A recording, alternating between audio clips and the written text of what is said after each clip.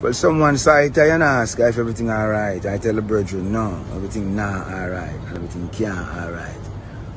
Who want done this mask wearing bullshit in Jamaica? Who would fit dead, I go dead, and who not go dead just for just live? With either you intellectual fools trying to tell us how to live our life. You are so smart, but you haven't found a cure for cancer.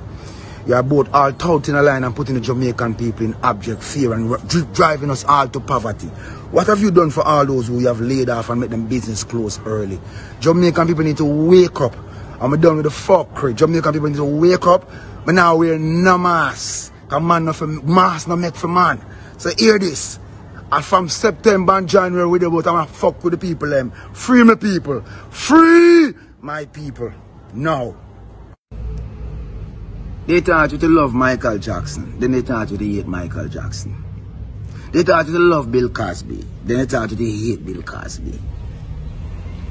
Don't you see that they have been lying to us for all these times? So why should we believe them now? Why?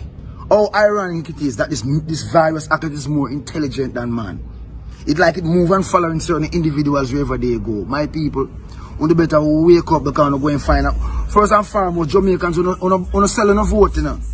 And from when selling a vote, you know, no sense.